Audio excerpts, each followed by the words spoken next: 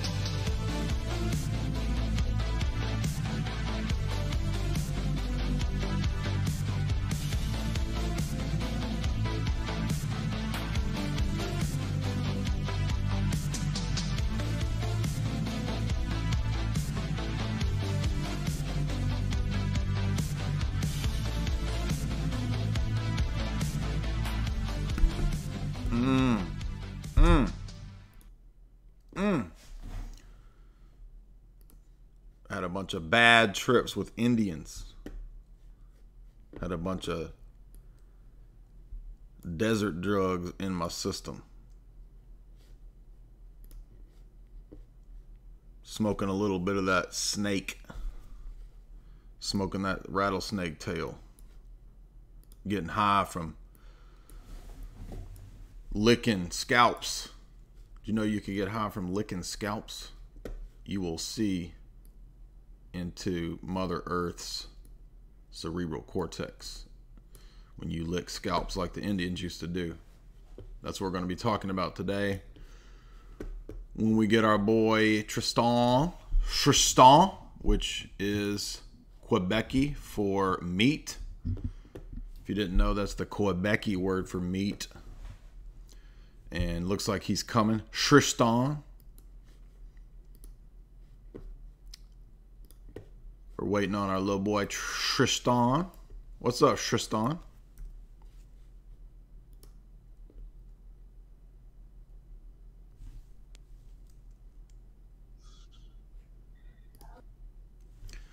All right, can you hear me now, baby?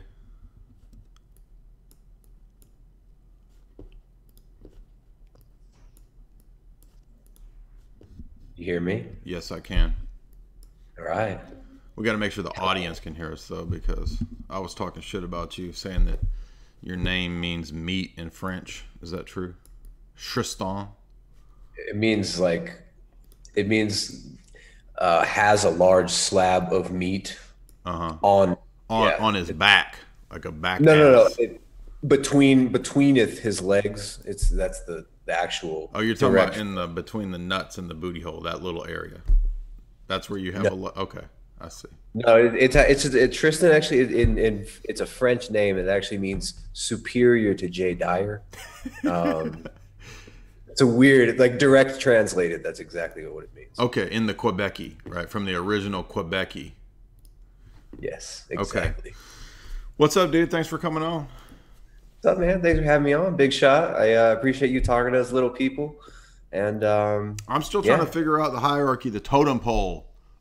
Given today's Indian stuff, the totem pole is a better image for today's.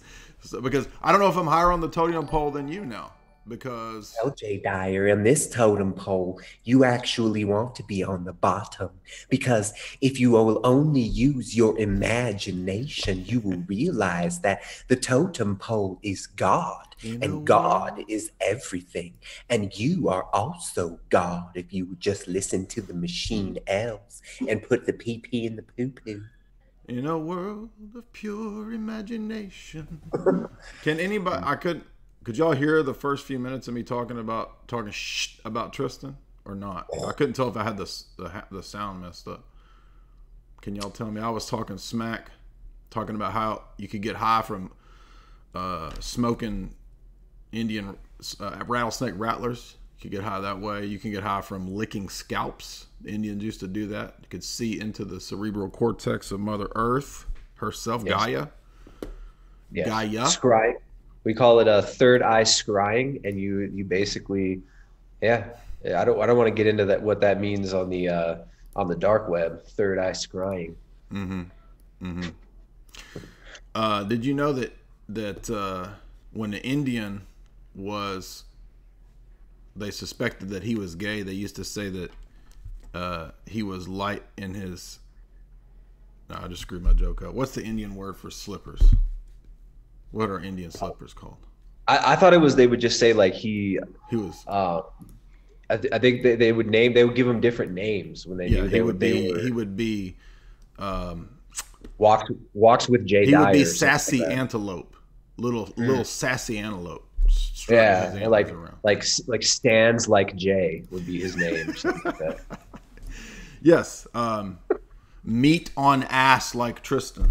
Was another one that they you saying I got some nice meaty butt cheeks, Jay? You like my meaty booty? I mean, that's what the Quebecy translation of your name means. That's all I'm saying. Quebecy, which is different from the Quebecistani, normal French. Anyway, so what we decided to do today was 2 psychonaut movies. It has nothing really to do with 4th of July in America and all that. Tristan said, let's do a 4th of July stream. I said, let's do a dystopia psychonaut stream, which it's not really dystopian, but that's okay. So we got a nice mix, right? You have like inside the mind of a boomer, which is altered states. It's like the boomer mind state. You read my mind, dude. We did not coordinate our jokes because I have a bunch of boomer jokes in my altered states analysis. You already read my mind. Right? I mean, that's what that movie is, dude. Altered states. It's like I'm watching it, and Jessica and I are laughing out loud half the movie. I know. I was cracking up too. It was Jamie and I watched it maybe 2 years ago, and I started falling asleep because I thought it was really stupid. And I woke up at the end with that. I'll save the ending for later because it's priceless, but. I was cracking up when I woke up out of my sleep, and I was like, what is happening? I didn't know if I was still dreaming or if this was really the way the movie was ending, but so good. And then we watched let's start with this let's start with the one you recommended, which was pretty damn weird. I didn't like it at first, and then the more that I was progressing in the plot, I was getting a little more into it. It's called Blueberry or Renegade. It has 2 different titles. And it's a 2004 film by some foreign, French, Quebec-y, American Indian person. I don't know what his name is, but some weirdo French nerd. Yeah, and it has Michael Madsen, Juliette Lewis, who actually looks like a normal person in this. You know, isn't that weird? She's like almost likable in this movie. Yeah, most of the time when she's in a movie, she looks like a 16-year-old lot lizard whore. But in this movie, but she does like a spread eagle bush shot in the film, of course. So just so you know, it's Juliette Lewis. She had to show the yoni. So we. By the way, we got a couple super chats from our friends over at the Fartifact podcast. Get it?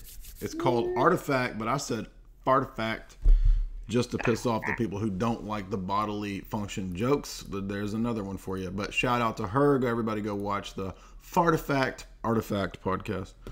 She's good at what she does, and we like her. Thank you for her support with those $6 super chats. By the way, there are still super chats. Everybody, every time we do this, you got to go to Streamlabs. So the Streamlabs link in the show description, or as our bro OK often puts in the chat, just step on over to that Streamlabs and you can ask these 2 C and, well, I'm more like a B level, C level E celeb. Tristan's like a D level E celeb. Like a D plus. But like I'm riding Jay's coattails. I'm scrambling. I'm trying to crawl up at his legs, and you know, if I can make Jay feel insecure enough, then I can feel like maybe my celeb status is elevated a little bit. No, damn. Who's higher on this totem pole? I mean, you got the check mark from YouTube, right? But I was. You don't know what I had to do for that, though. But I was eating oysters with Alex Jones the other day, so. Yeah, well, yeah. I mean, you don't know what I had to. The things I had to do for that check mark. You probably don't want to know. So technically, you're above. Okay, so you are a little bit above me on the E-celeb meter. Okay. Yeah. That's all right. We'll start some drama and take you down this week. So. Because I feed off. Okay, let's talk about Blueberry. Thank you for recommending this. It starts out with. You like my eagle sound? He's like laying. Isn't he? Is it like it's like a spinning camera shot of the dude laying on the ground, and he's like, "I'm dead." Yes, Vincent Gallo is appearing to be dead, and I don't know how quick the eagle shows up, but that made me think of America, right? I mean, very American. Bit of America today with that eagle sound. It's the most American shot in both of these movies. And so Vincent Gallo is going to go on a mystical journey of sorts. He appears Vincent Cassel, right? Isn't it Vincent Cassel? Yeah, what did I say? I meant to say Vincent Gallo. Who's Vincent Gallo? Yeah. Vincent Cassel. Vincent Gallo, I don't know that. Ernest. And it's not Osho for you in the chat. It's not Osho's booger whistle. It's Vincent Cassel. Although, never mind. I get too dumb here. I was going to do an Eagles booger whistle, which would be even higher. But an Eagles booger whistle would be so high pitched you couldn't hear it. It would make dogs bark. Alchemy, the Gnostic Cross. Yeah, so the opening images, you see this weird book that's got like a Gnostic-looking cross of Jesus of sorts, and we find out later that that's going to be a treasure map. So I kind of think what's going on is two layers of finding treasure here. So on the one level, we've got, there's a golden statue somewhere. Michael Madsen, as you said, is the evil sorcerer. But we've also got this initiatory journey that Vincent Cassel is going to go on, right? So it's basically a magical journey / battle that's going to happen. And that's not what I expected. Yeah. I didn't know. But it's kind of like... Yeah, I didn't know what to expect. It's kind of like, it's a weird movie because you think it's just a normal Western when you see the first few shots. Like, it just seems like it's just some weird semi-low budget Western from the early 2000s. But it's more of kind of like an alchemical journey through this guy's psyche to try and reconcile like busted up parts of his psyche, right? So I think it starts out soon after the intro where it shows that manuscript thing, and it's all these pictures of like little engine man and peyote buttons and like, like trippy looking whatever. They kind of made a mismatch of like Shipibo artwork and South American tribal artwork, Aztec stuff with Native American, and they mix all of the aesthetic together into one kind of like weird mumbo jumbo general aesthetic of like animism, kind of like the animistic religion and shamanism. Exactly. And what I thought was interesting about the depiction of it, as opposed to like the pure, when you watch like Altered States, it's kind of coming from this John C. Lilly, psychonaut, Timothy Leary. You've got like a psychologist and an anthropologist, and it's coming from this Western scientific boomer mentality. Whereas this one was more like a, kind of like a Western mysticism mixed with Eastern mysticism and animism all together. And you mentioned like the dual thing about like the treasure hunt, right? So they're hunting for this gold, and there's this German character. What's that guy's name? Like the Prussian. He's like, I will bring you mountains of gold. We will go and we will get all the gold. So this guy's searching for like physical treasure. And then these other characters are looking for this sort of like spiritual power. Yes. Rather than physical treasure. The philosopher stoned, dude. Exactly. The stoned philosophers. Philosopher stoned. Yep. So he's laying there, like basically you don't even find out because it's kind of it's a circular timeline. It kind of loops around. Yeah. So it's like a beginning. The beginning of the movie is where the movie more or less ends. And did you notice that right away when he's starting to see, the spiritual realm or whatever he's seeing, he's basically, his life is flashing before him, that he sees the world like a matrix. Did you notice how matrixy it looked and then at the end when he has his vision? There seem to be these like spiritual layers of, and the way that it visually portrays it, I thought it's less hokey than a lot of these other kind of psychonaut films. Like, it's done in a more kind of, it seems like it's a more contemplative film than a lot of these corny, like, I don't know, like, take some acid and watch this. It's going to trip you out, man. Whereas like Altered States was, I don't know what the hell happened there. We'll get into that. That one is something else. But so there was the layers of that, but then there's a lot of serpent imagery, right? There is, like, Well, she asks him at the beginning. Remember, she says, "Do you believe in God?" Right when he goes to see his chick, he flashes back to the kid when he's the kid, and he goes to see his Flusy. Or his so you have Vincent Cassel, young Vincent Cassel visiting the strumpet, the ladies of the evening, the Flusy market. Every saloon, every Western, every saloon has a ladies Flusy market above. Have you ever noticed that? They're all hot. Western, they're always banging, right? That's like all. Really I guess there's nothing else to do except trip acid, shoot people in the saloon, chew some tobacco, and go to the strumpet market above the saloon.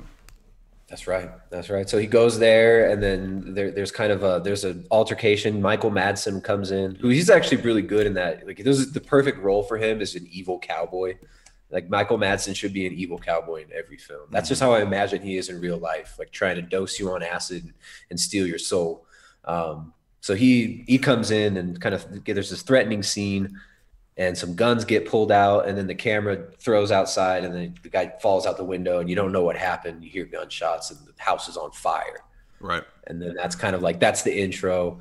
Traumatic event, and you don't really know what happened in there. Not the most like amazing plot piece. You can kind of put it together after that scene that, oh, okay, well, you don't know what happened in there. So later on, maybe he'll find out.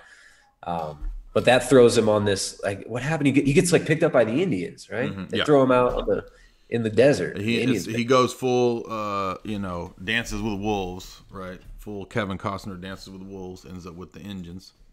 The Dark Night of the Soul. He's got his, so the Indians pick him up, and then what? They like, he doesn't really.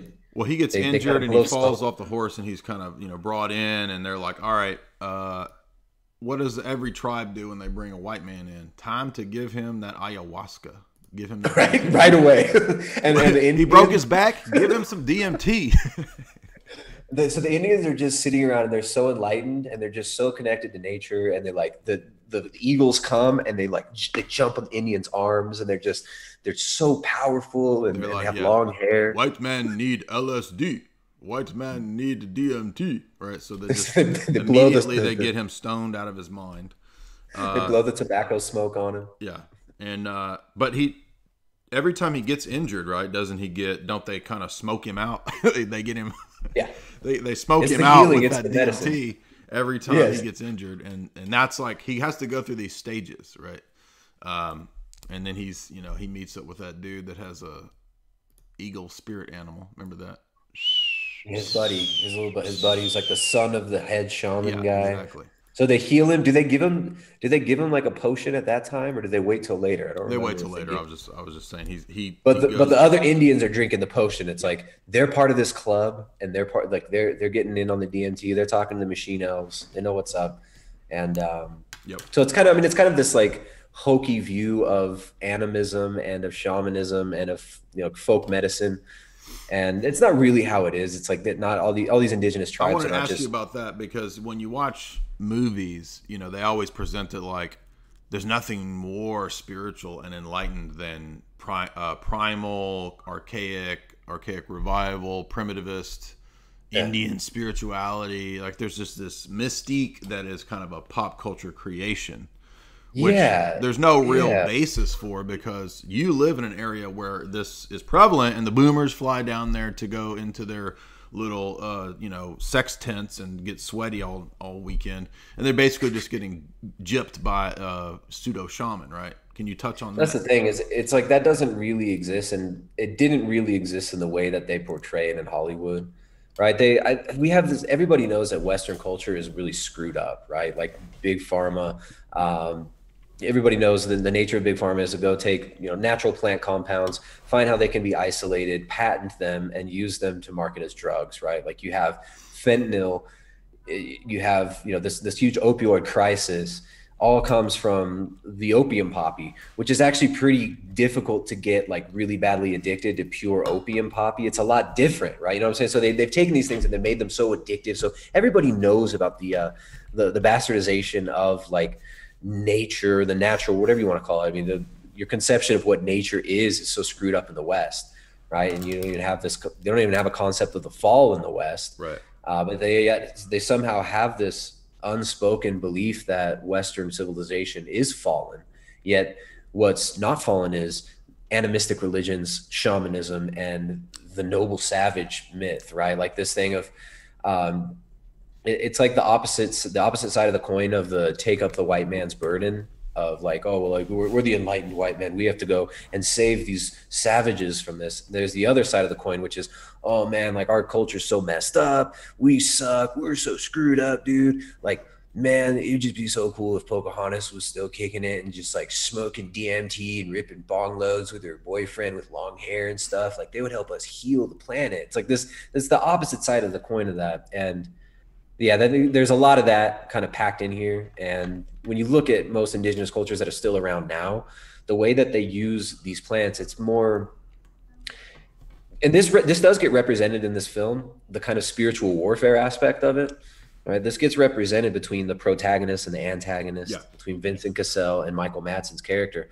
That's kind of more how they were using these compounds. And it wasn't the whole tribe. There would be like one guy within a group of, maybe 10, 15, 20 families that were living together tribally. And there was the one guy who was the initiated, shaman guy who would whisper to the spirits. And it wasn't about healing the planet and we're all just going to be healed. We all just have to heal our trauma. It was about power dynamics, right? It was in the way that Crowley was using psychedelics is actually how indigenous groups were using psychedelics and still use them. They use them for power over other people. They use them for getting windows into other realms to get information, to get power and strength over the external environment and other people in the psychologically, as well as like physically and what Matthew McConaughey calls the psychosphere. The chakrasphere. The chakrasphere. Yeah. Now again, though, people have to understand that people thought I was joking about the boomer sex tents. I'm not. You have confirmed that. As eyewitness account out there peeping with your peepers into the boomer sex tents. Tristan out there scouts this stuff like reconnaissance intel for us, and he sits and watches for hours at night up in a perch. He's got a little crow's nest perch, and he watches the boomers for hours on end doing who knows what in the tents with the shamans. Gotta do that in the Bill Cosby voice. With the shamans. With the shamans.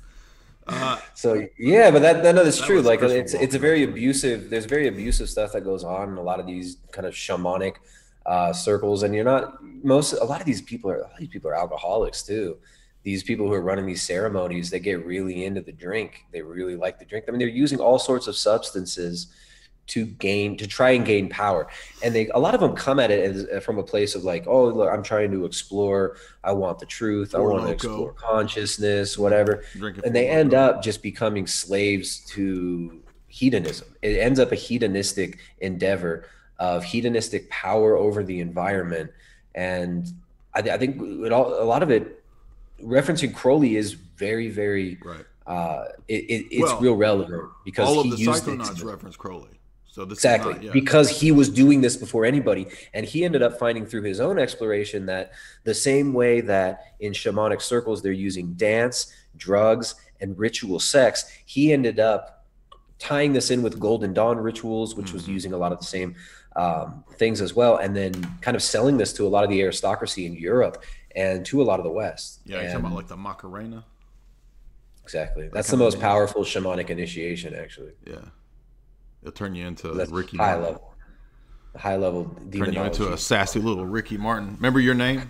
Your Indian name is Sassy Antelope? I think it was Tristan Martin was my Indian name. Your Indian name is Fabulous Moose. How about humping? How about in honor of John C. Lilly, you could be Humping Dolphin. All right.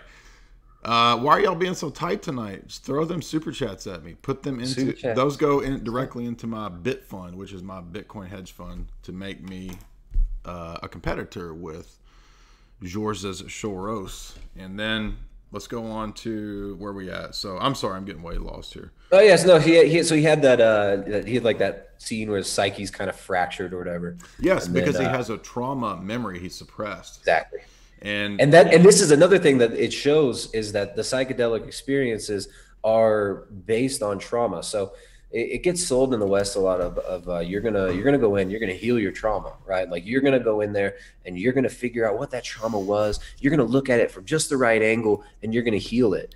But there's no real framework for healing within this, right? It's like you're looking at in the West, right? You're looking at psychiatrists, psychologists, all funded by who knows who. We know who back in the 70s, right? You had Timothy Leary has openly admitted to working with CIA. John C. Lilly was getting State Department funding. Was it Navy that was funding his stuff? ONI and CIA. And if you go and listen to the old interview that I did with Dr. Richard Spence, who wrote his book on Crowley's intelligence work, he makes a compelling argument, like Tristan was saying, that Crowley was probably doing proto MK Ultra style work when he wrote his drug diary, which people in Britain, Huxley's read. That would kind of evolve into the nascent British version of MK Ultra, Tavistock, this kind of stuff. They were doing the exact same stuff over there. The West the US was doing the same type of stuff. Yeah, and this is what the experiences that people have when they go into these states. It's an experience of trauma, right? Because it takes away, it puts you in the back seat. Your rational mind kind of takes a back seat and then experiential phenomenon become really more intense, and it makes you more impressionable. It makes you more suggestible, and then it opens you up to everything, right? It's like the doors of perception open up, they say, and that actually is true. But what's behind that, right? What's actually behind that is the question. And I think this is an interesting film because it does kind of show this aspect of like spiritual warfare and power dynamics is what's really going on in this. And the battles that are going on, these shamanic battles, it's not just about one guy healing himself. It's about him taking back power from this other guy who's like the dark sorcerer shaman who says he wants to be able to kill with his spirit, is what he says. Michael Madsen's like, I want to be able to kill with my spirit. And I think Crowley's work, he actually did kind of openly talk about a lot of this. He openly talked about a little bit. He talked about his use of mescaline and peyote. But he wasn't that explicit in a lot of his stuff as well. And a lot of these scholars who've looked deeper at Crowley, and I'm not saying like Crowley's he's an idiot, he's a buffoon. He's he was a power hungry addict who spent his life obsessively putting his pee-pee in the poo-poo and teaching other people how to do that for power over other people.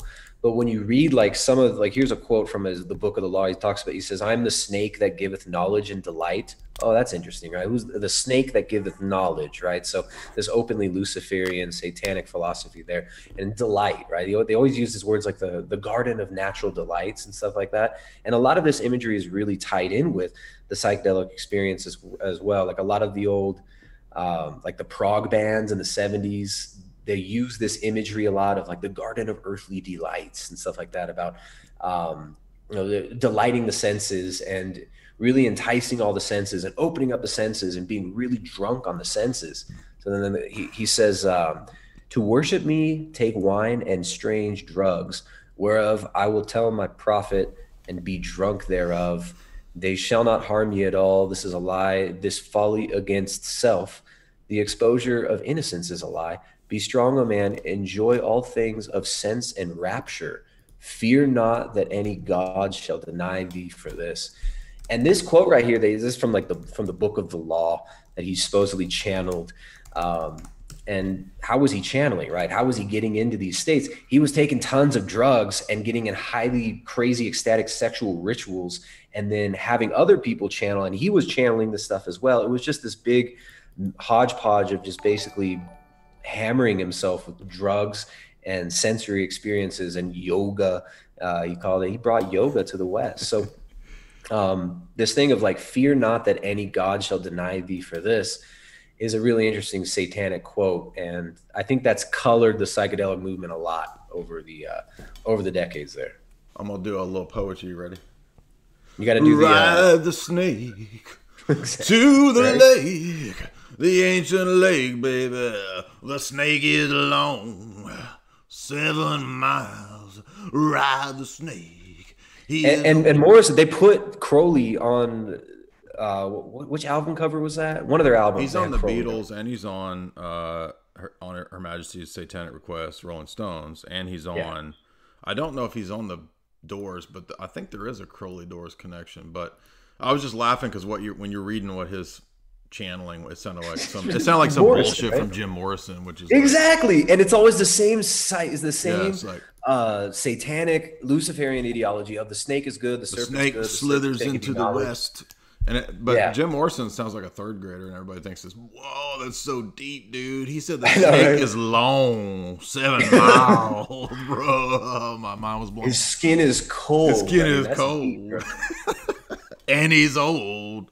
He's old, and his skin is cold, and he's bold. But dude, I mean, who like rhyming snake with lake? That's pretty good. That's pretty rad.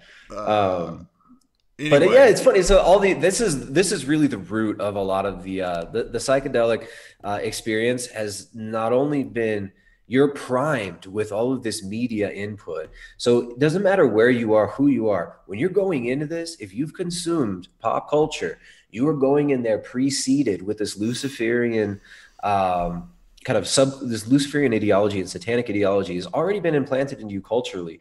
And then you're going to open up yourself to these spiritual realms. And a lot of people, they go mad with these experiences. They come back completely psychotic, or they come back psychopathic, and they stop, you know, they say, oh, well, I understand everything now. But these people, they smash their psyche open, and then they come back and they're just basically Jim Morrison, like a slightly dumber version of Jim Morrison. And this is, I don't know what it is, but it definitely seems like more of a spiritual layer that's affecting this rather than just the the physical drugs. You're scared of your own psyche, man. You're your own worst enemy. Fear is the mind killer, man.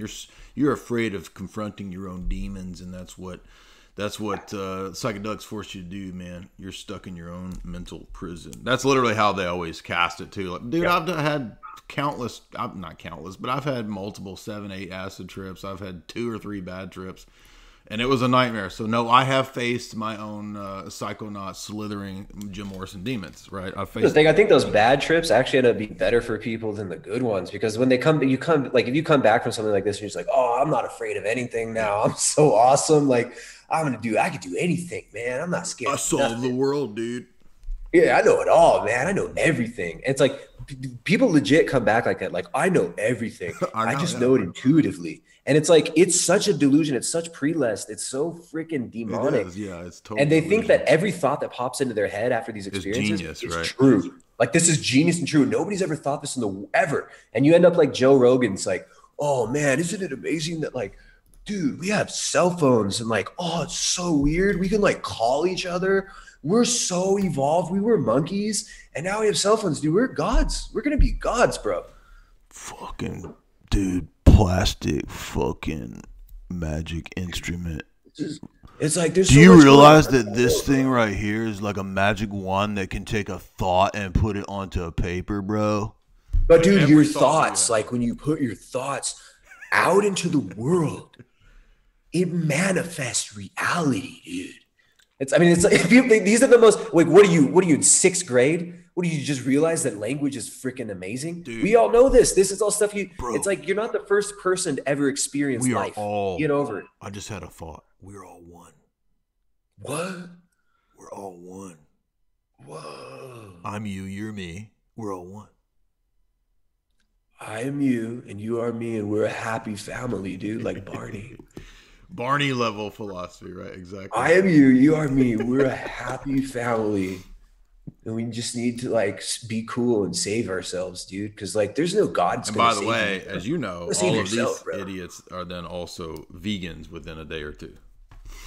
Well, this is another thing that comes up. It's like you there's this weird guilt thing that's still there.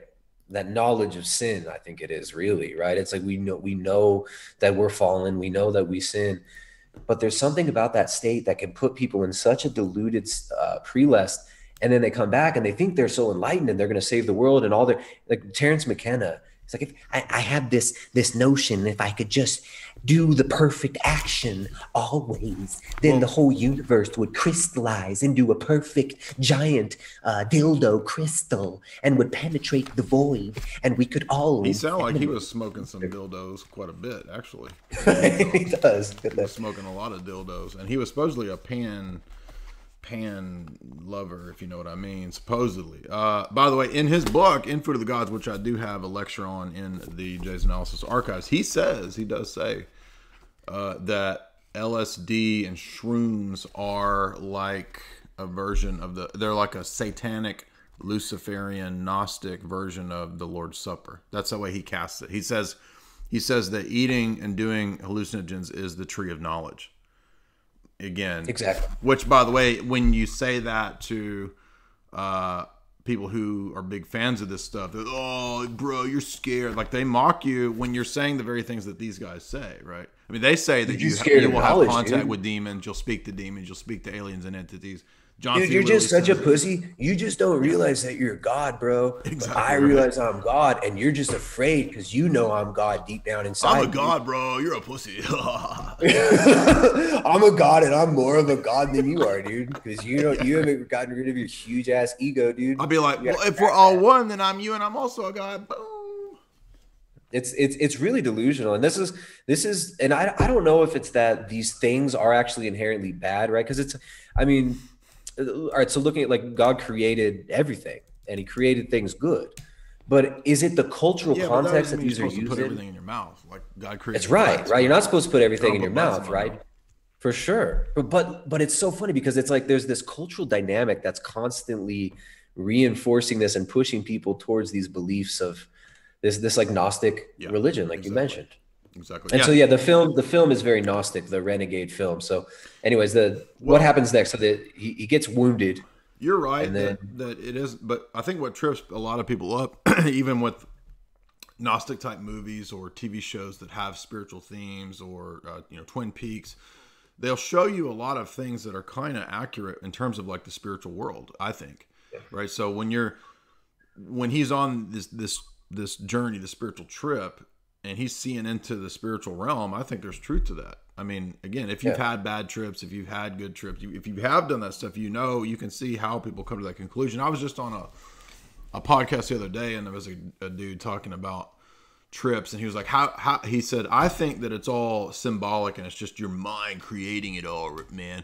And my argument against that is, if it's only your mind just randomly creating the symbols and the archetypes, if there's not a spiritual reality to it, then why does every tribe or every shamanic tradition have the same patterns in their religious rites and rituals? Why does every time you go into this other realm and you get dissected by the gods, and then you get put back together, and you come back with a spirit that helps you, your avatar, familiar spirit? I mean, it's always the same process of initiation. I mean, not every single detail, but the basic pattern Mircea Eliade has shown in his study of shamanism all over the world. Why is that? It wouldn't be, I mean, if it was just everybody's mind just making up whatever, it wouldn't be that way. There would be. Well, how about this too? People go into these things and they'll see the same thing. Yeah. With that, they're not communicating it with each other verbally, but they are having similar and actually having nonverbal communication. And what is they were studying? They're trying to figure out, like, are these like telepathic abilities that these are giving people? And they even named a molecule telepathine. One of these molecules, it's in ayahuasca.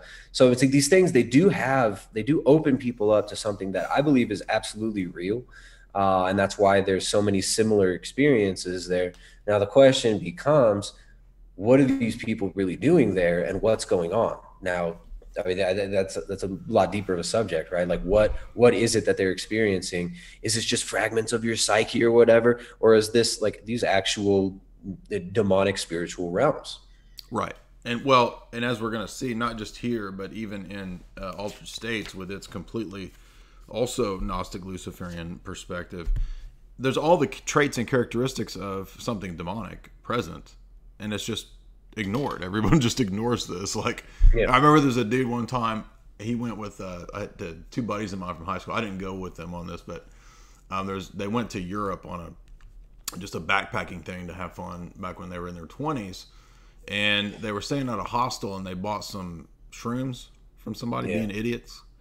And one of the dudes had a violent, he was trying to eat my buddy, no joke. Like, he was attacking him, trying to bite him, acting like a monster, just like William Hurt will act like, acting like an ape, acting like a hungry ape, grape ape, right? And then he came out of this experience, and he had no recollection of this. And my other buddy was like, dude, you just tried to eat me for the last 45 minutes. You were growling and grunting like an animal. Right? Was he normal after that, or did he ever recover from that? Some people go through this and they they have those blackouts, and then they're always a little bit off. I will tell you that this person did not end up well. I don't think so. Yeah. Not to say that people can't be healed from any of these kinds of things, but you're right that if you go back to John Marx's book, MK Ultra: Search for Manchurian Candidate, he has a chapter where he talks about Aldous Huxley discussing the fact that they were really interested in the entheogens and the shrooms and all that because it had the effect of creating dissociation. So they called it psychotomimetic drugs. Yes, they were looking for schizo-inducing drugs. And in fact, when we get to Altered States at the beginning, that's what William Hurt even says. He's like, I'm looking for the perfect schizo inducing, you know, explanation drug. Like he wants to be able to control and explain that experience. Yes. Yeah. No, and this is what's so, now I'm also not saying that people can't have beneficial experiences and maybe become better people after this, but is that because there's some magical, you know, shamanic realm and the shamans are healing you?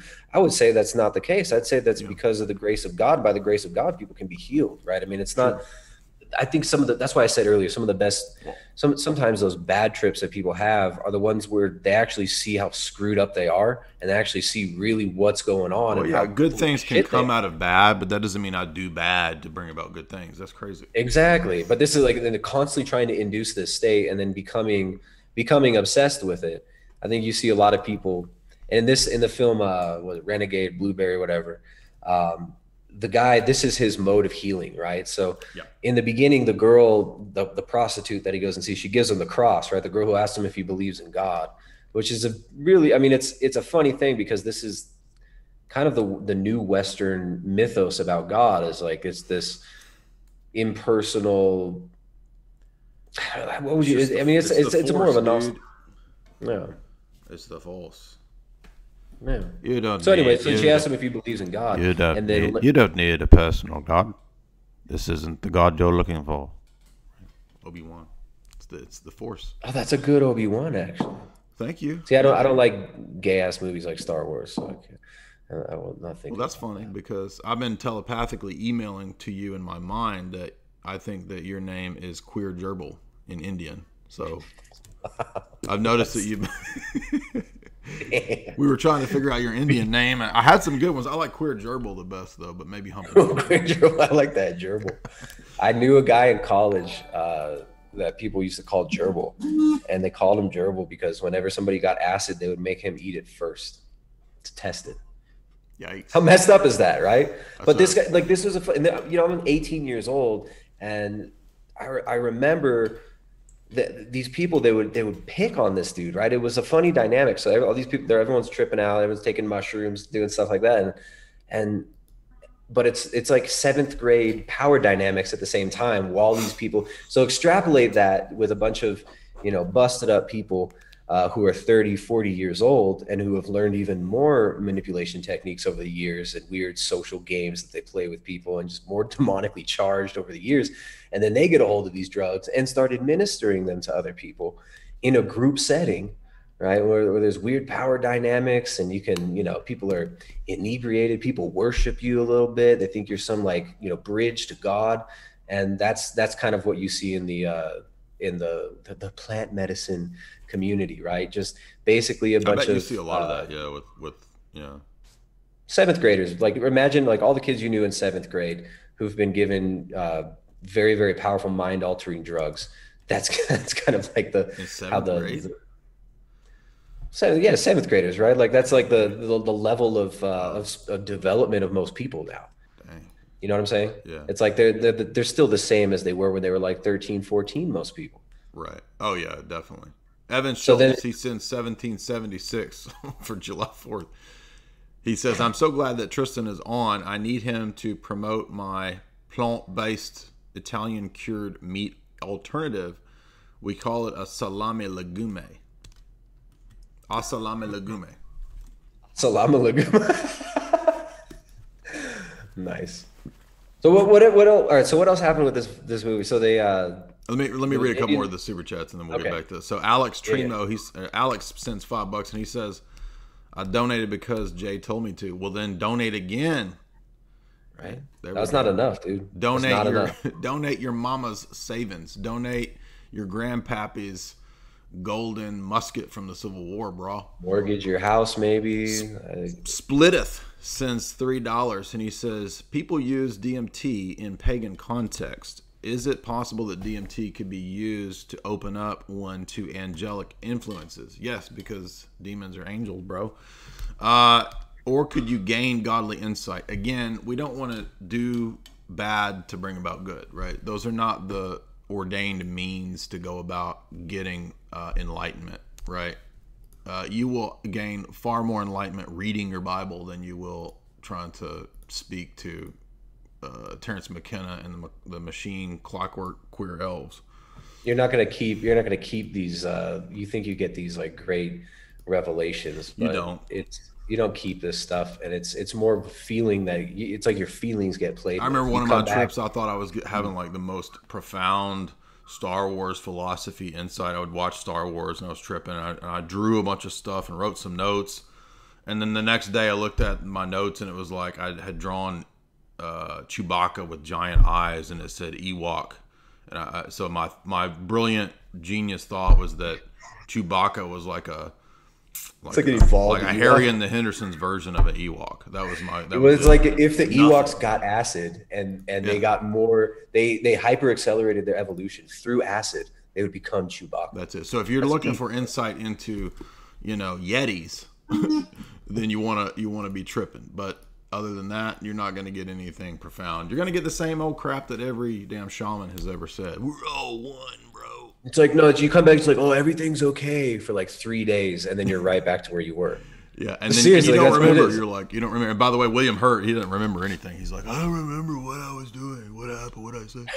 He's having mental breakdowns, grunting, acting like a possessed ape. What did I do? It was so profound. Puking scorpions and stuff. Right. Yeah. So I'm sorry. So back to Blueberry. Okay, yeah. So what happened is, all right, so he got nailed, and then Michael Madsen's character comes in, and he's seeking spiritual power. He's trying to find the sacred He's called the mountain. White Sorcerer, right? So you got the White Man, right, versus Red Man, and Yeah. Vincent Gallo is Not the rapper. right. Vincent Gallo's in between, and not the tobacco, right? Vincent Gallo's in Vincent between. Cassell. Why do I keep saying that? Who is Vincent Who is Gallo? Vincent Gallo? I don't even know, bro. Who the hell is that, man? Vincent Cassell. Juliette Lewis. Juliette Lewis's daddy is like some sort of a guy in the town. I mean, everything that happens here is pretty much inconsequential until they get to the end of the film. Right. They're all chasing the treasure or whatever. They're looking for this treasure, and it ends up being a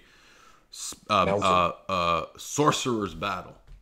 Yes. So they have to go to the holy mountains, and all the Indians are like, no, we can't go. We have to let them go now. It's like an indigenous Saruman versus Gandalf, basically. He has to find like the secret cave where all the ayahuasca is, basically, Yes. right? So Vincent Cassell dives into a big pond and then comes up in this underground cave, right? Like goes into the underworld, water portals, going through the You water have portals and swims into underworld this thing. motif. Yes, good job. Exactly. And he leaves his hat, like his hat's floating in the water, and Juliette Lewis sees his hat. She's like, where's my man?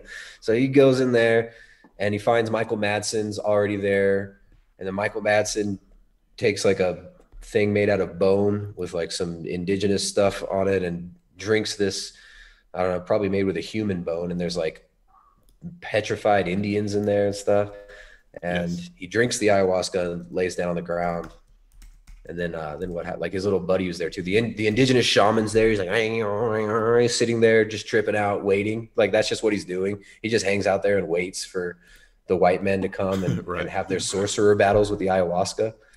So at this point, like it doesn't make any sense, but it's kind of, I don't know. It's kind of interesting the way it's shot and stuff. Some of the cinematography is all right. Then Vincent Cassell drinks it, lays down, and they have a sorcerer battle in the ether. Exactly. Right. By the way, so Vincent Gallo is like a grosser looking Vincent Cassell. They look similar. They're both about the same. They both look nasty, except that Both look like they would be chasing after Juliette Lewis. Vincent Gallo looks like a dead hipster, basically. I'll show you what I mean. So you'll see why I was getting confused. So there is Cassell. Vincent Cassell looks like a preemie Matthew McConaughey. Yes, he looks like yeah. See, I mean they're both looking pretty gross, but yeah. I can't see. I know. That's okay. Okay. Just take my word. You said see Just like take I my can see. word. Did you think maybe if I took enough DMT, I'd be able to see him right now? Yeah, just take my word for it, dude. All right. All right, so they fall into the ether together and they have a battle, and then Vincent Cassell sees what really happened in the shootout thing. Mm-hmm. And what happened was, gasp, Vincent Cassell actually shot the hooker on accident. Right. Like he had suppressed. they draw their his memory. guns. Right. Yeah, Madsen shoots him in the arm, and then he jerks away and shoots the prostitute, and she dies, and it's all his fault. and he couldn't deal with it, so he suppressed the memory, but the medicine helped him to see the memories. But there's no it's funny because it's just like, oh, if you just see it and you're high enough, then you're going to be healed from it. But where is this healing coming from? Like, what is that? Yeah, it's like if you remember, there was a stage where Vincent Gallo had to do the trip with his Trail of Tears shaman buddy there, who helped him. Right, he sang that song, and it pulled the big roach insect thing out of him. Do you remember that? Yeah, because his songs they control the spirits, and this is another kind of aspect of kind of the Crowley stuff too, right? Like using drugs. That's actually an ancient Hindu idea that, and Buddhists have it too. That you can, it's kind of like cymatics. You know how cymatics, the sound produces certain geometric forms. Sounds do notes. So the idea here is that when you sing certain notes, you're invoking certain powers. You're kind of bringing them into David Icke types vibration, right? The vibrational reality, right? 5 sense reality. It's all vibrations, this kind of stuff. So when you sing that note, you're bringing that spirit into reality. But who teaches them that? Those same spirits. So they go into these states, they get taught this by their spirit. They usually believe they're ancestral spirits, right? Like in the shamanism, and they get taught this by their parents will initiate them. Tristan likes his meat. Tristan's really gay. Tristan likes his meat, right? That kind of stuff. Exactly. That's a really powerful invocation. You got to be careful with that one. That's very, very strong. It might conjure up my chatterbait, my secret chatterbait. your old account be popping up. My old chatterbait account might pop just pop right now. Tristan's old accounts. Yeah, it's like if you say Bloody Mary 50 times, if you chant that 20 times, you see my old chatterbait. In the underground cave area, right there is like a petrified, like a mummy. There's a mummy in there, which I think is a really interesting thing because you've got this connection to ancestral spirits and this idea of the spirit of the ancestors is what we're contacting, and our ancestral spirits are informing us and guiding us. And a lot of these shamans believe that their ancestral spirits are the ones that give them their powers. Right. By the way, since they all believe in trickster spirits, why does anybody believe any spirit that they're contacting? All the rest of them are trickster spirits, but their ancestral spirits are real. That's the real ones, right? Even though they tell me to, grab my family's butts and to sacrifice. And they come as like jaguars and stuff. It's like, oh, I know it's my father because it was a jaguar. It's like, wait, what? These people that say stuff like this. We call him Lil Jaguar. He was Lil Jaguar. But I mean, it's really sad. Like, so a lot of these people, you talk to them, and it's when we talked about the initiation in this involved a fracturing of the psyche, right? And these drugs have always been used as initiation ritual tools, and the ritual setting is what really tends to set up people. Like what did Timothy Leary said, like set and setting. Yes. Right. And that's these people were obsessed with ritual magic because that's a way of inducing a specific spiritual set and setting through like invocation, through chanting, through action and whatever, putting the pee-pee in the poo-poo and all this stuff. Jay knows more about this. You can ask him about like exactly those type of things.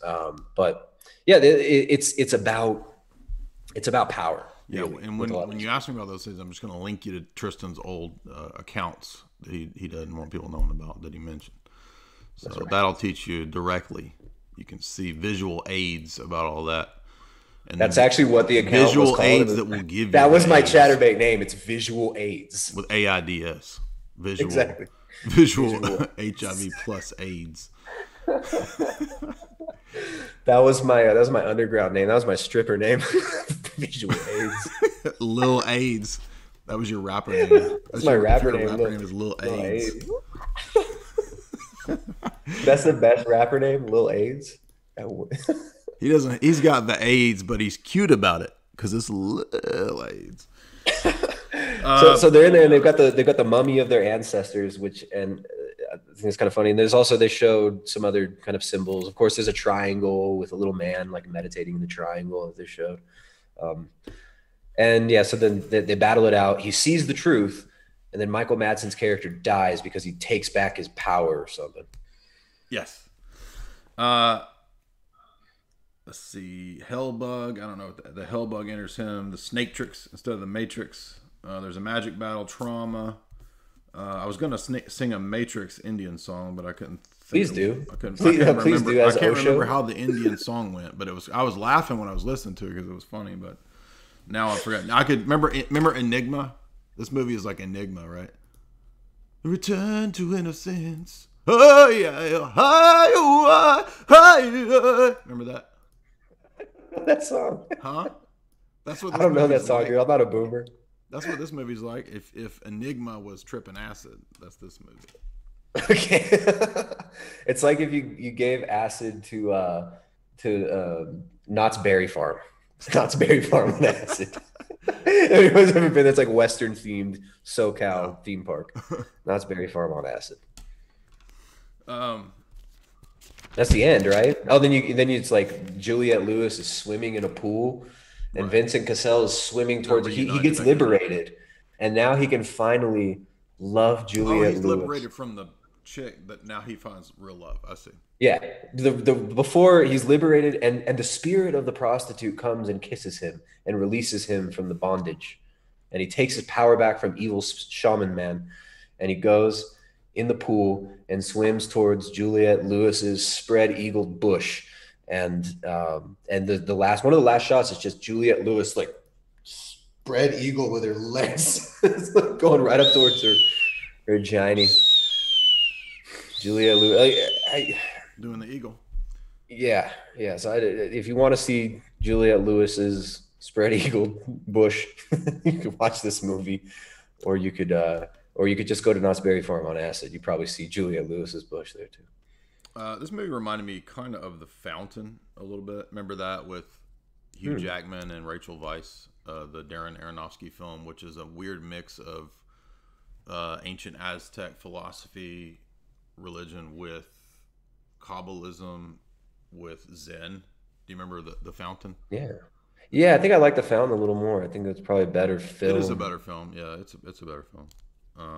This one wasn't so bad. It's like I'm making fun of it, but actually, like as a artsy kind of concept movie, it's not so bad. Acting's all right. I'll give this movie three scalps. What do you give it? Okay. Yeah. That one scalp. That scalp scene was pretty gross with Digimon. Remember that? The black dude? Yeah. That was kind of gross. I was like, ooh. He's like, I prayed to God that I could come back here. That's the only other guy that mentions God the only guy that mentions God in the whole movie, the second person that mentions God. First is a prostitute that gives him the necklace. And then Pokemon hand suit, exactly. Yeah, and then that guy who he prayed to God that he would go get revenge. And then his revenge failed. Killed. Didn't it fail? He gets killed. He gets killed by evil Michael Madsen.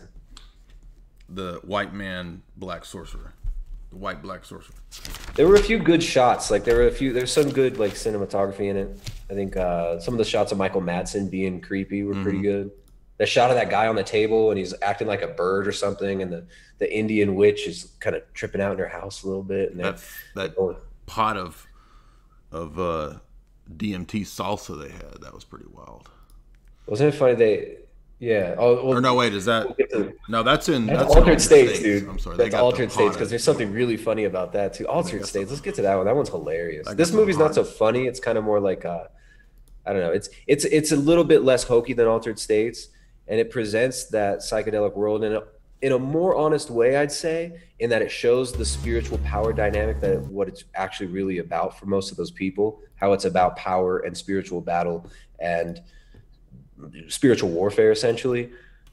But of course, it kind of presents the psychedelics as some sort of a savior, which they're obviously not. I mean, there's nothing inherent about going into this hypersensitive, hypersuggestible state that's inherently healing, and a lot of it can be very, very dangerous too. So, if there are any kids out there trying to get the ayahuascas, yeah, exactly. Definitely. All right, let's move to Altered States. We got a super chat from Densa Diaz for $20. He says, "Is the Father personal, or is it the Son and the Spirit?" personal refers to hypostasis, and so each of those are hypostases. So each are personal. They all share the quality or characteristic of personhood, and so all three are uniquely personal. They're unique hypostases. So let's go to altered states. Now this one is funny, dude. This one was cracking me up. It was even dumber than I remembered it being from 2 years ago. So funny. I had a friend that used to drink a lot, and he would, when we watched this like 5 or 6 years ago, he said, "I hate William Hurt's face," and I didn't understand that until I watched it again, and I realized that he's got a lot of face. There's too much face going on with William Hurt. Weird chin. There's just too much. He's got face. that butt chin. He's got that big old butt chin. He's got right, and well, the movie starts out with a distorted image of his face, yes, like behind exactly. in the Maybe tank. that's why my friend said that. Let's see.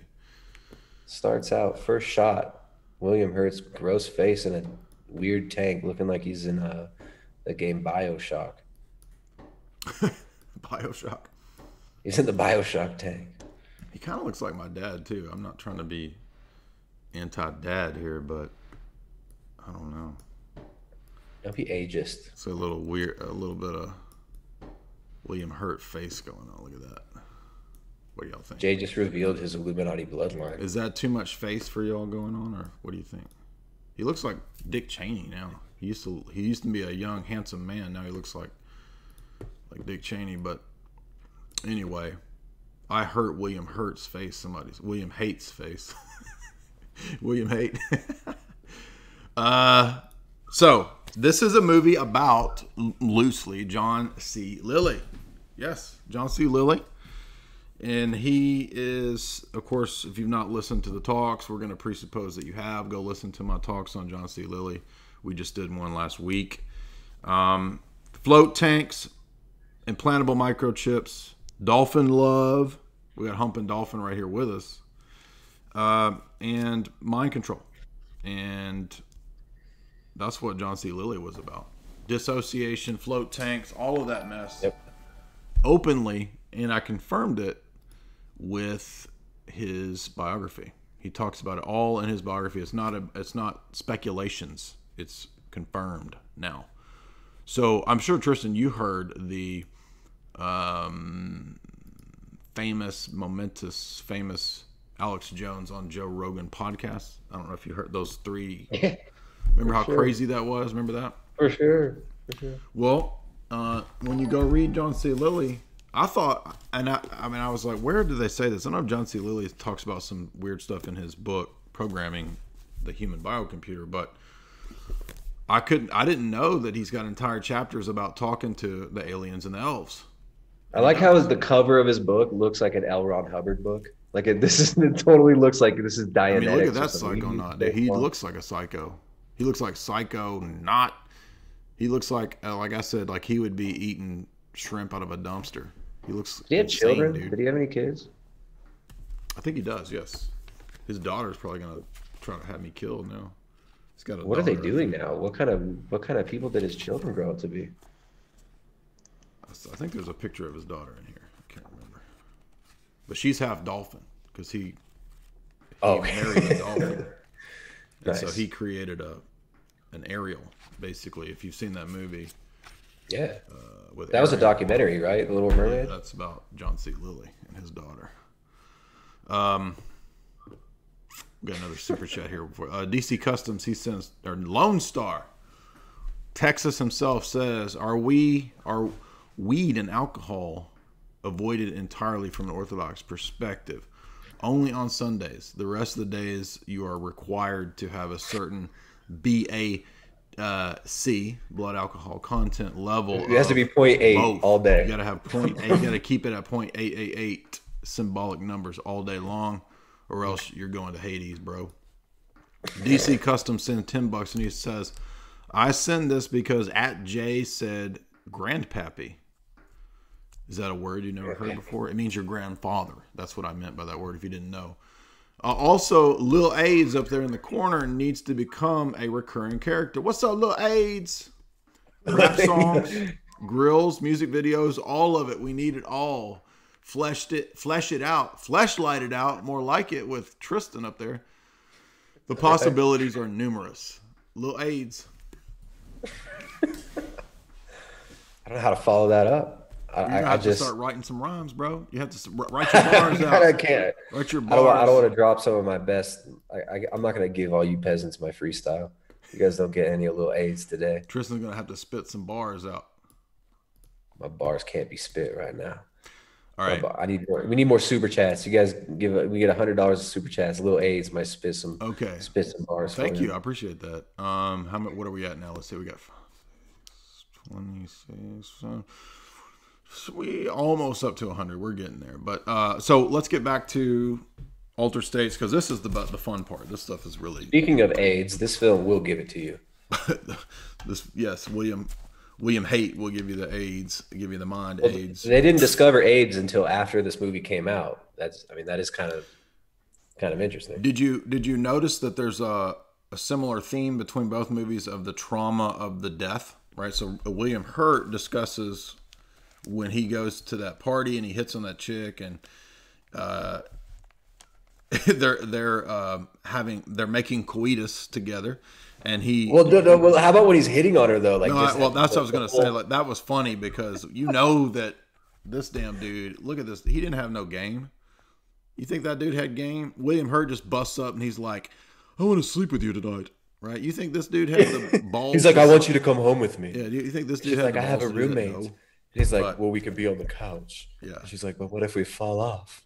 And then they're just sweaty coitus on the couch. Right. Like, and then he freaks out in the middle of the stuff, and he has a trauma memory of his dad dying when he was 16, which is actually kind of accurate, because do you remember in that initial sequence, he sees a bunch of religious imagery. He sees the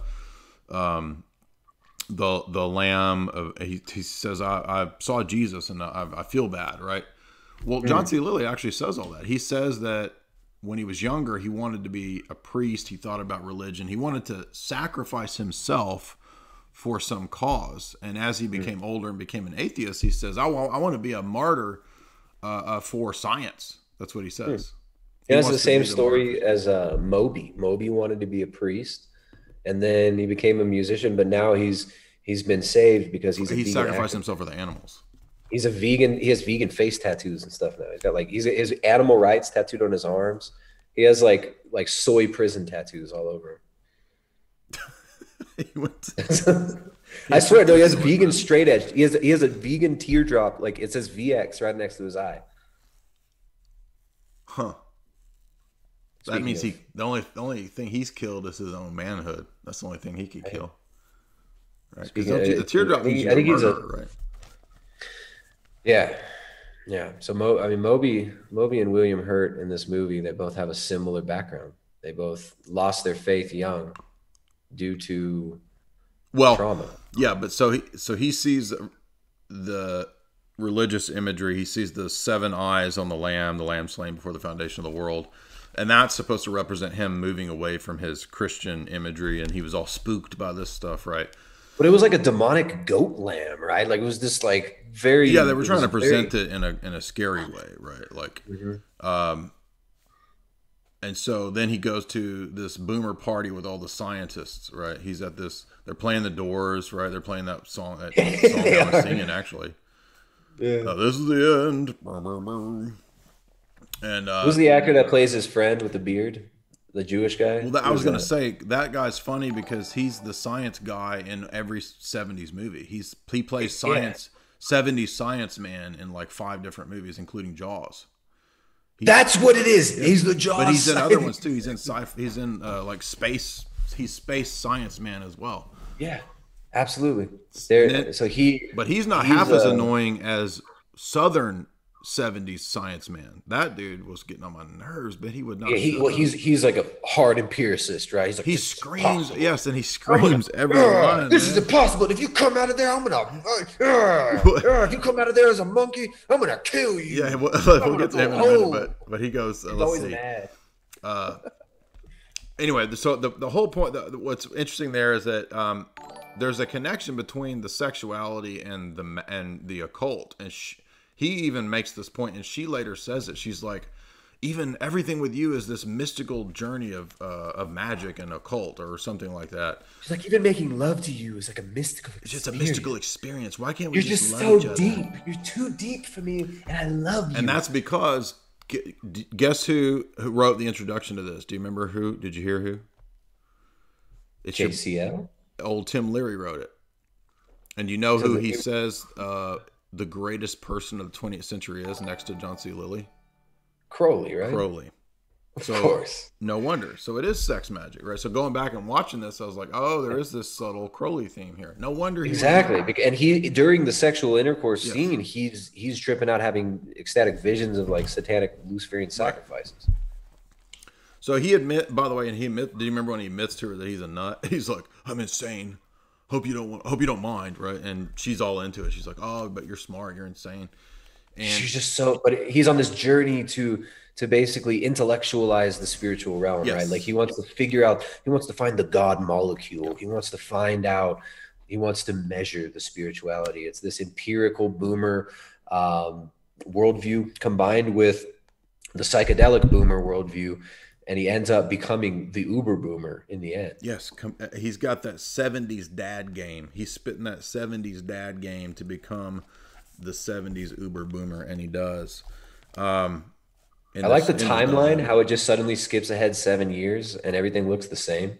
It's still 1980. It's like 7 years later and we have children.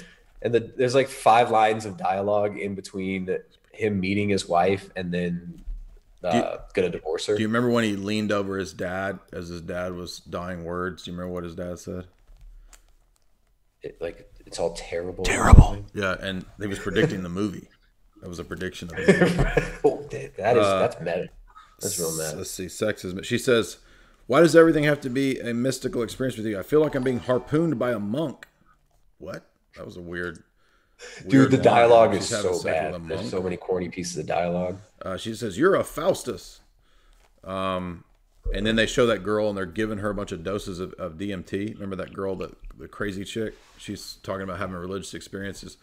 That's all like that. This is where we get into the MK Ultra part, right? Now we're starting to see all this MK Ultra stuff. And he's got his little float tank. Yes.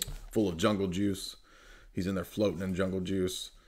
And now you can see why he would be dosing dolphins, right? I mean, because this dude is a quack. Man, this guy's crazy. And the movie shows him. Going back to the DMT girl, remember what they asked her what she saw or what she felt? She saw Jesus, what did she? Yeah, she said she like felt Jesus or something, saw Jesus. If Lilly... Oh, I had a dumb joke. So if Lilly was dosing dolphins, did 70 Science Man with the Jufro go and dose Jaws? Well, if he did, nobody would have died in that movie. Well, Jaws would have maybe realized that's why that Jaws was going Jaws to the wall, because he was dosed up by 70 Science Man. That's why Jaws 5, Jaws Goes Vegan, never got made. It just wouldn't have. Oh, so once Jaws finally has his one with everything moment, he goes plant based. He's a plant based shark. He realizes the error of his ways, and he realizes that we're all just one. I'm not going to eat fish anymore or humans. I'm not going to terrorize small towns anymore. I just want to be one with them. Now the next part. So remember when he goes to Mexico? This is real. This is based on like the Gordon Wasson, Carlos Castaneda going down to Mexico, and J.P. Morgan, the bankers is who funded all that, going down to get the shrooms. And he goes down there. He says to reenact the Toltec rituals. Remember this? Mm-hmm.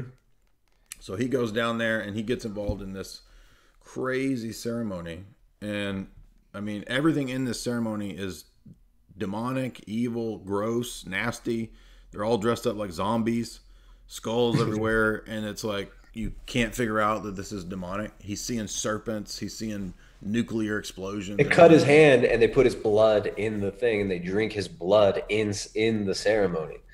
And he's sitting there with his wounded hand. But it's not demonic. There's nothing demonic about this, right? It's just, this is all just, You know what I like too is Highly they show spiritual.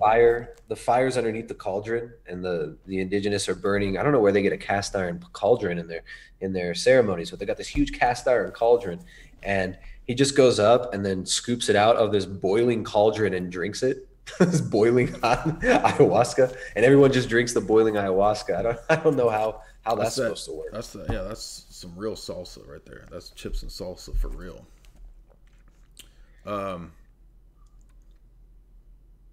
Yeah, and so he sees this sequence that is the beginning of his life's work, right? So he's from then on he's sold on the power of the entheogens and all this stuff, and that's a little kind of, I mean, it's kind of true, but actually what the movie doesn't ever touch on is that Lilly was back in the 40s and 50s.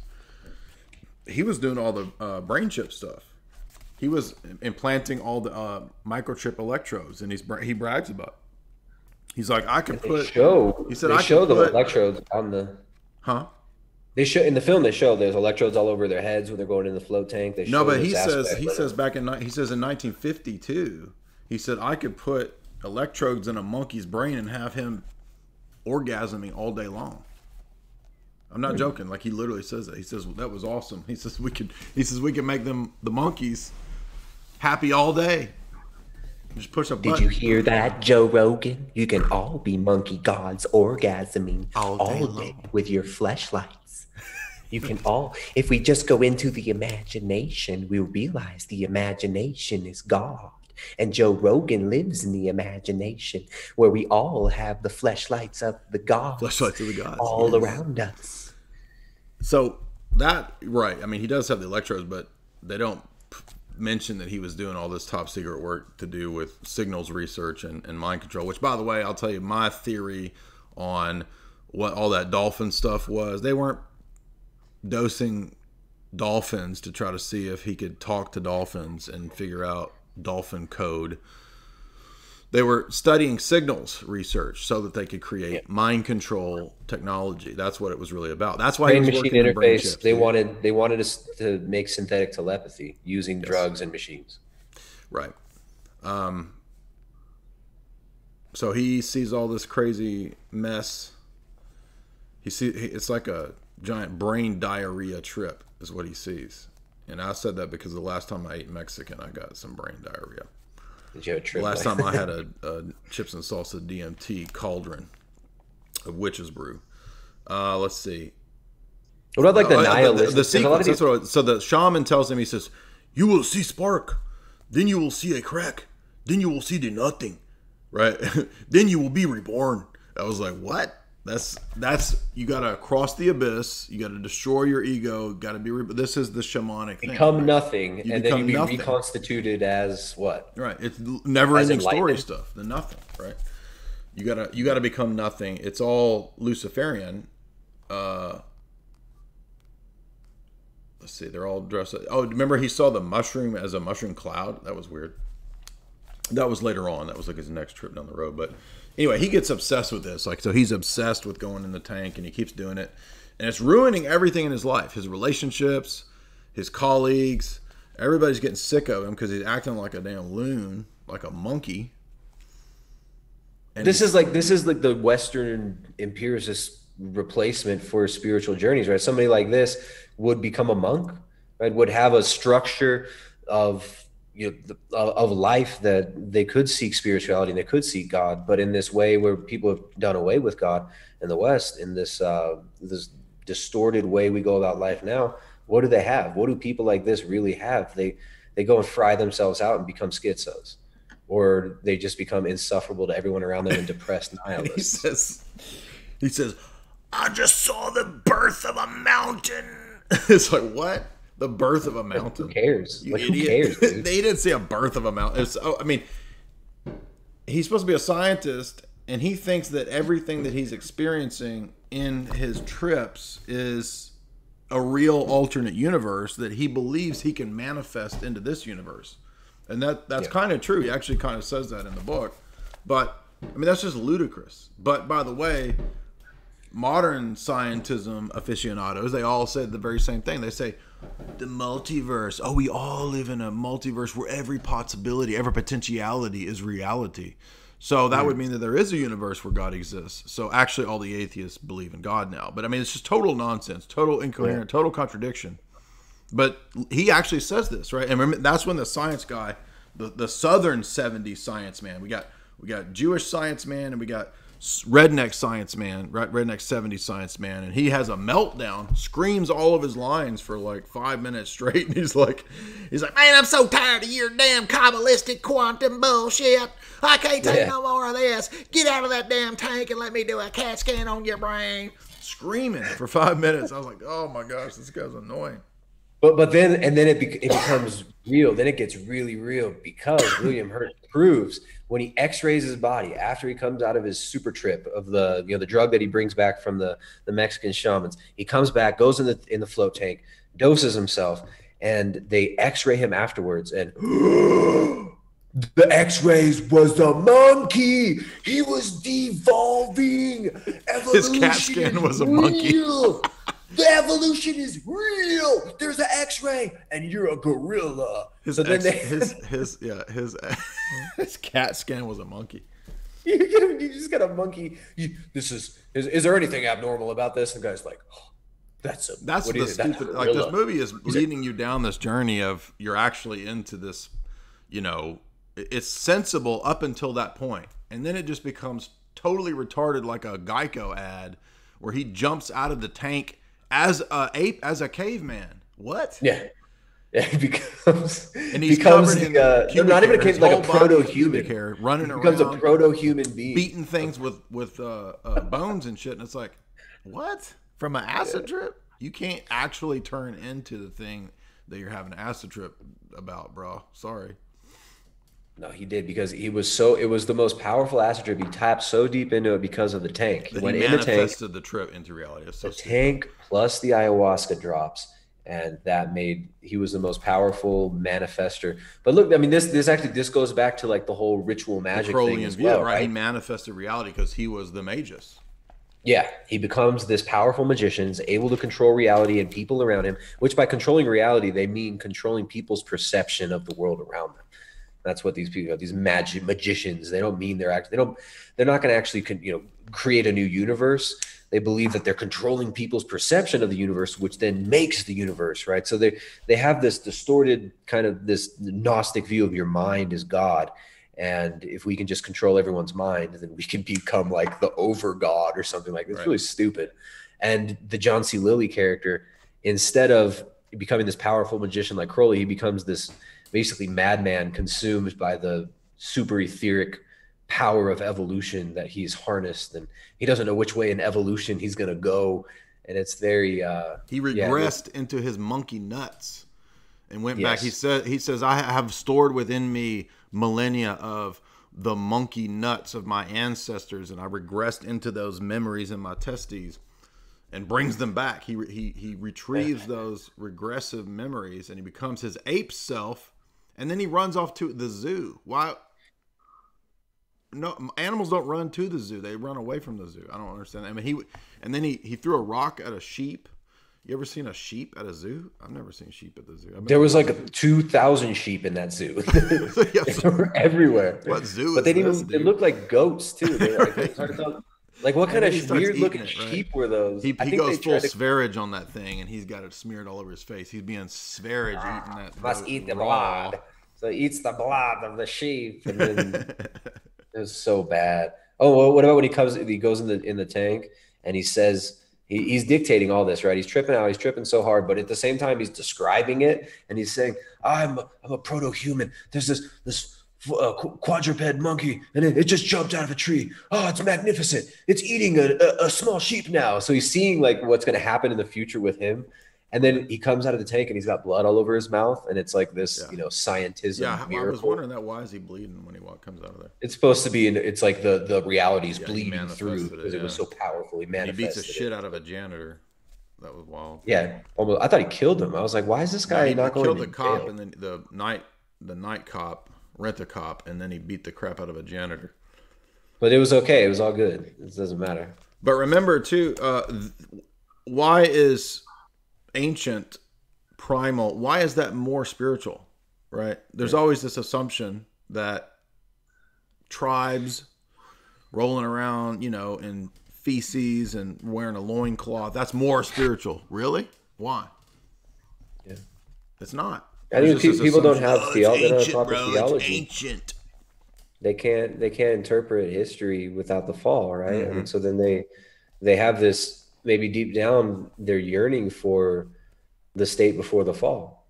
Did you notice too? Nobody ever regresses to something stupid or shitty. Like they don't ever regress to being a bee.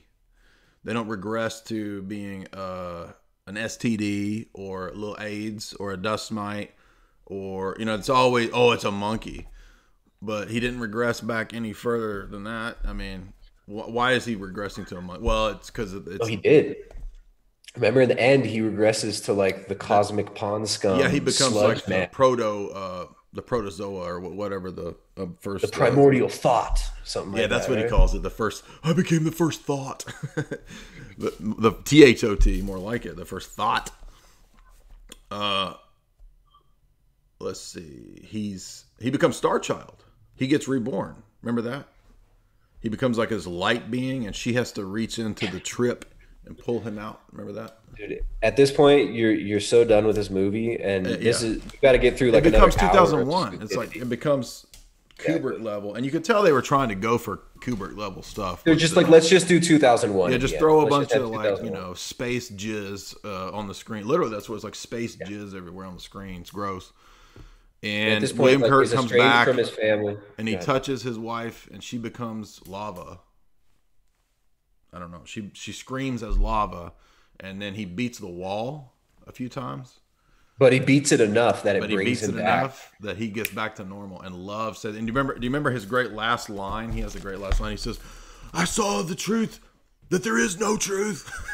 Yes, that's the end of the movie. I saw the truth, that there is no truth, but it's okay because we love each other. So then if there's no truth, then you don't love each other, dummy. Somebody but it's true. Jay, don't come on, man. William Hurt. He's a There's no truth. But that's the kind of crap that you would get in Lilly's book. He says that kind of crap. Like, this is the stupidest movie I've ever seen. This is so bad, and it's so, like I said, it's this is the boomer generation incarnate, right? The scientism, just obsessive relativism, scientism, the science and the medicine, shamanism, and then ending up just, okay, we'll just idolize fake relationships with each other. Screw it. Let's just worship each other. Yeah. Hence, boomer divorce, right? I mean, after he says that, they're about to get a divorce. There is no truth, but then they're naked, and she's like, oh, they're hugging, and they're suddenly naked and hugging. They're about to get a divorce. Okay. He's about to move down to Florida, set up his dolphin prostitution ring. Like right. She's going to become a massage therapist, Reiki master. While he's down there messing with humping dolphin, right? Right, he's gonna be putting his dinghy in a dolphin's blowhole. she'll have to give it therapy afterwards. She'll have to do Reiki on the dolphin that he rapes. Dolphin Reiki masters.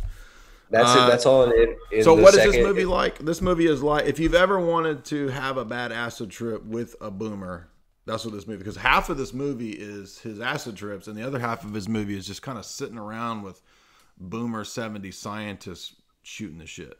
That's what this movie is. This movie is so bad that it made the Renegade one. It's like, oh, it's kind of relieving. So the Renegade movie, it's like, as far as this one was so bad, it was entertaining because I knew we were gonna have fun with it. But dude, there's so many bad lines. Yeah. I should have taken notes, but there's so many.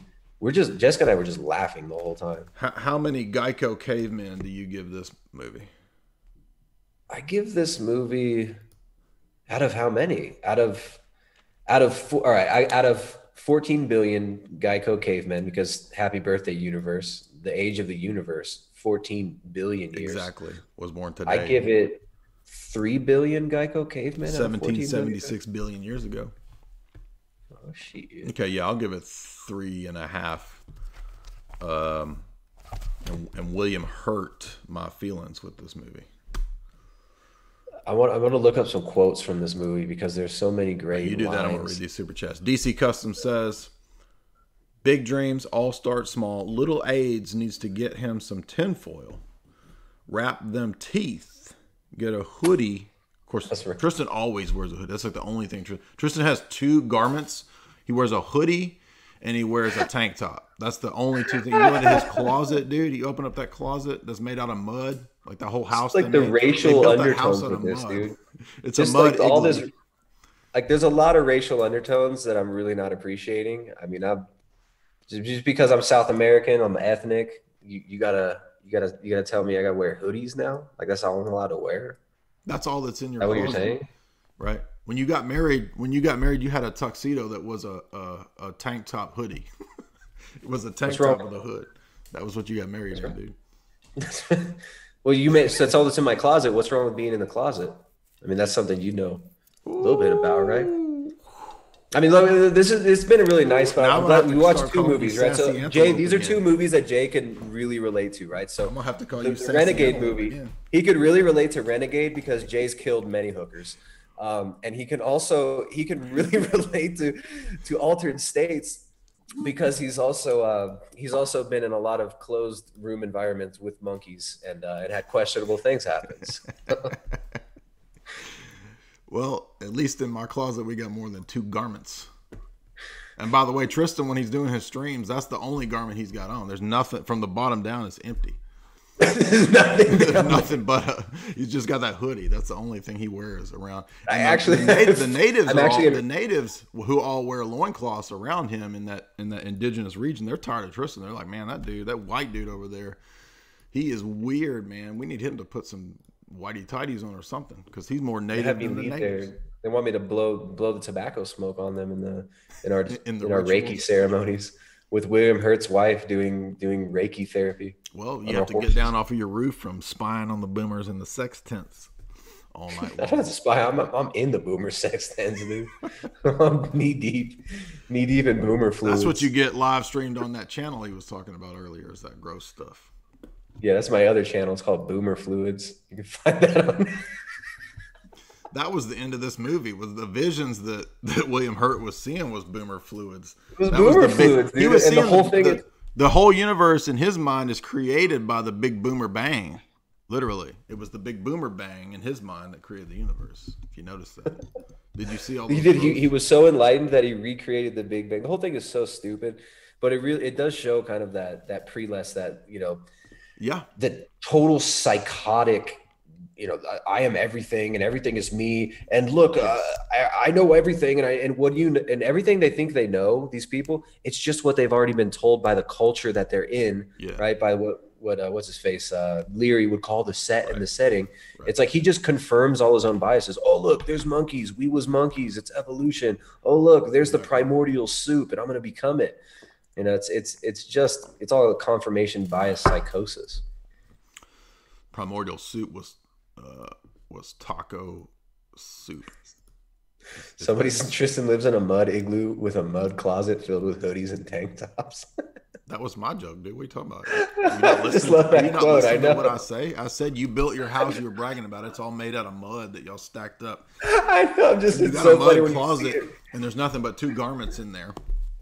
When you see it written out, it's even funnier for some reason. See, you should just change the name of the stream where we could have a show where we just bust on each other, dude. We could just roast. Dude, we have to put that on. That's just for the Chatterbait fans only. Only fans. You say these things. You don't realize what you're saying when you say them, Jay. Can you tell I've been listening to Theo Vaughn? I start doing these Theo Vaughn style stories. Man, one time we had a dude that was a name of Tristan. There was a dude named Tristan. He was slick, man. And that dude was he had a closet, man, and it was just full of tank tops. He was beautiful, but it was weird. Lived in a damn mud igloo down the road, right? And we was real poor, man, but he was a weird little dude too. And he liking boomer women, man. He run out there to the tents at night and start lusting after them boomer women, right? Gang, gang. Y'all like my Theo Vaughn impersonation?